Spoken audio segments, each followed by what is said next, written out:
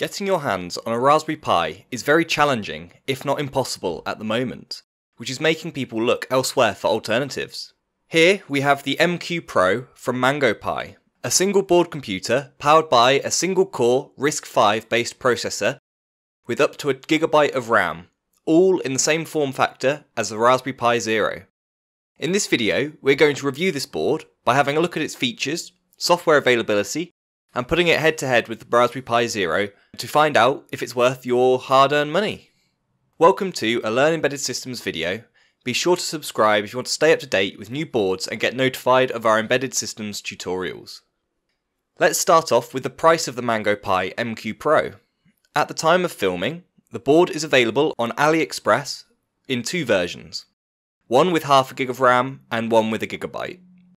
The half a gig model is listed at £19.50, which is roughly $23 US, and the 1 GB model is listed for £22.87 or roughly $28. I'll leave the product link down in the description and that'll have the most up-to-date pricing on it. You might have noticed that my board is a slightly different colour than these product photos. That's because I've had my board a little while and the newer versions, or the newer manufactured boards, come in this fetching pink colour instead. If we compare this pricing to the Raspberry Pi Zeros, we can see that it is a bit more expensive at £16 for the original Zero W and £17-ish for the newer Zero 2W. As the availability of these boards improve, we should be able to get them back to these prices, and so the MangoPi MQ-PRO is a bit more expensive overall. As I previously mentioned, this board has the same form factor as the Raspberry Pi Zero boards, apart from a switch from micro USB to USB-C, and I cannot stress how much better these connectors are. Although it does mean that the MangoPi board isn't a drop-in replacement for the Raspberry Pi Zero. There'll be some adapters required, but that's a small price to pay. In terms of dimensions, the board comes in at 65 by 30mm, and the mounting holes are in the same place as are the GPIO header pins. Now let's go over the features of this board. It is powered by the Allwinner D1 RISC-V processor. I'll cover that more in a moment. The board is available either with 512 MB of RAM or 1 GB of DDR3 RAM, which is actually mounted on the back of the board. The one in front of me here is the 1 GB version. There is a mini HDMI port, which is compliant to the 1.4 spec, which can apparently do 1080p 60 or 4K 30. Good luck with achieving those numbers though. On the rear of the board, just under the HDMI connector, there is a 20-pin display connector. And on the top of the board, there's a 24-pin camera connector. These are both ribbon connectors. In terms of networking, there is 2.4 GHz Wi-Fi 4 support, as well as Bluetooth 4.2, and this is done via a RTL 8723DS module from Realtek. There is a micro UFL connector on board, as well as an onboard chip antenna, so you have a choice there. According to the product page, Ethernet is available via an expansion board connected to the 24-pin connector, the camera one, but this doesn't appear to be sold by MangoPi, so it's something you'll have to source yourself. There are two USB ports, one host connector, and one on the go, or OTG connector. There is a 40-pin GPIO header, which is the same as the Raspberry Pi header pins. Mine came pre-soldered on this board, but I think now they are being shipped with unsoldered headers at the moment, judging by the photos on the product page. In terms of powering this board, you can do this via the USB-C connectors, or via the 5V pins on the GPIO headers. Okay, so now let's focus on the Allwinner D1 chip. This processor is a single core CPU, clocked at up to 1 GHz. The core itself is a Xuantai C906 RISC-V core. And RISC-V, for those who don't know, is a processor instruction set architecture, which is an alternative to x86 or ARM ISAs. ISAs standing for instruction set architecture. RISC-V is starting to become a little more common, and we're seeing RISC-V based chips in more single board computers like this one.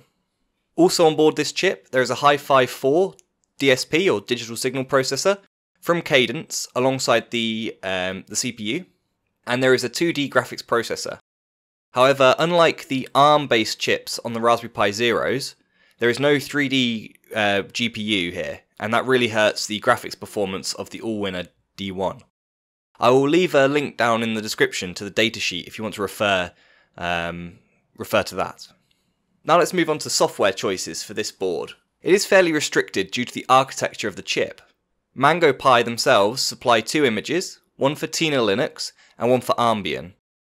I've tested both, and Armbian provides a desktop environment to use, but the performance is less than stellar, and navigating around the GUI is sluggish and it often stalls. I think that it's a waste of resources to run a desktop environment on this board. On the other hand, Tina Linux took an absolute age on first boot, so much so I gave up whilst it was trying to resize the file system. I'm talking, 3-4 hours plus I waited for this to boot, and so I just left it. I actually came across an image of Ubuntu server, which seemed to work really well out of the box. This is a headless version of Ubuntu, with some server-centric packages pre-installed. I'll leave a link to the image down below, as well as some instructions. It worked perfectly fine with my USB hub and USB Ethernet adapter right out the box. And then you can enable Wi-Fi at a later stage if you want, although you will have to download a package to make this work for the Realtek chip, but I'll put all the links to that from Ubuntu down in the description.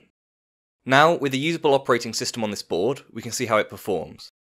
General use feels fine, and not too much different to the Raspberry Pi Zero. Running some benchmarks was more tricky than I anticipated. I did not expect much or anything from the GPU, or lack thereof, but it really put a spanner in the works. Any of my video encoding, decoding benchmarks struggled to run, either being not compatible with this architecture, or the results being so inconsistent I can't trust them. CPU benchmarks, on the other hand, did give us some sensible results to take a look at. The MangoPi MQ-PRO beats the Raspberry Pi Zero in SmallPT, which is an open source C++ renderer, and it also beats out the Zero in PHPbench. However, the Pi Zero claws back some ground, beating the MQ-PRO in a GZIP file compression.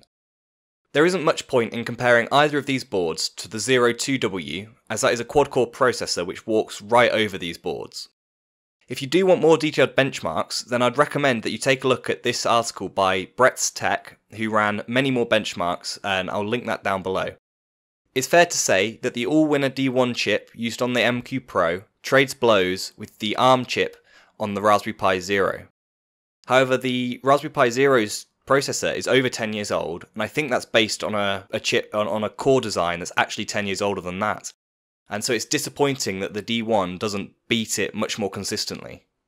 Putting all of this together, we can hopefully answer the question of, should you buy this board? Well, I think there are a couple of questions you need to ask yourself before thinking about getting this. Is this a Raspberry Pi Zero alternative in a world where Raspberry Pis are available? No, I don't think so. Although the form factor is the same, the processor sort of lags behind the Raspberry Pi Zero due to its lack of graphics capability, and costs more money. But if you need something like a Raspberry Pi Zero and can't get your hands on one, then you could consider this. Some applications will take some wrestling to get working smoothly, but I think this board would work very well in headless low-power installations. And the board does give you a good opportunity to play around with RISC-V architecture if that's what you're interested in. There is another board from MangoPi called the MQ Quad, which is a quad-core ARM chip powered version of this board, and should be considerably more performant for roughly the same money. And we're going to be putting that board head-to-head with the Raspberry Pi Zero 2W. We actually have one in our review queue, so make sure you are subscribed to see that one. Let us know what you think of this board down in the description. Thank you very much for watching, and as always, have a nice day.